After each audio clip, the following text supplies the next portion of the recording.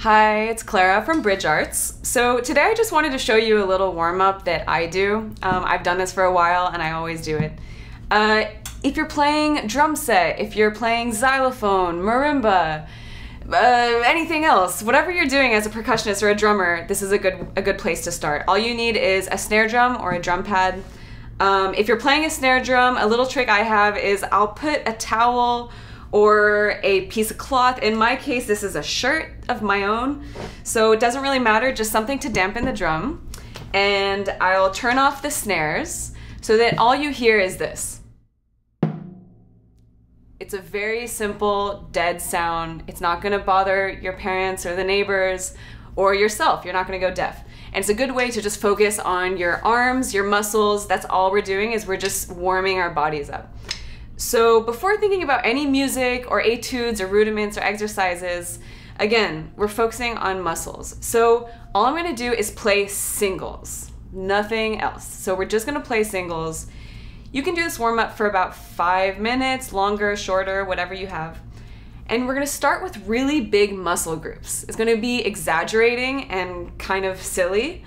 It's not necessarily how you would actually play, but that's just a way to warm up everything all the way back into like your shoulder. So big muscle groups, and then slowly gonna refine it down to maybe you're just using your forearms, and then just your wrists, and then down to your fingers. You can even get into using different fingers to sort of warm them up individually. And throughout, I'm gonna play different dynamics, different speeds, so that you can kind of warm up all those muscles in different ways. Again, we're not really thinking too much about the music, we're just trying to physically warm up into our sticks. So it would look something like this.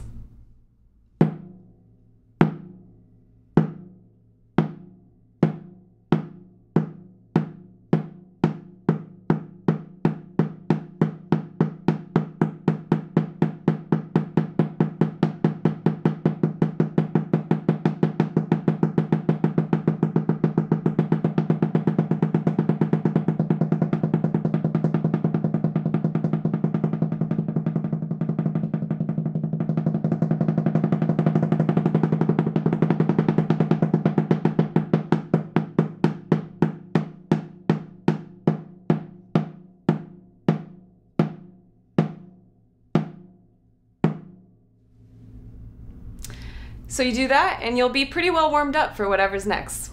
Happy practicing!